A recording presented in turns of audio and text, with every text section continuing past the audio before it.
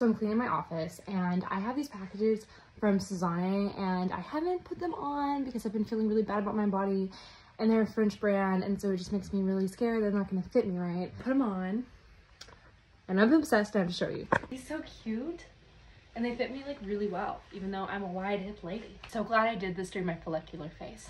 And I got this top as well. It was just, this looks so good. So remember, I ordered this like 2 months ago and I've been so scared of it.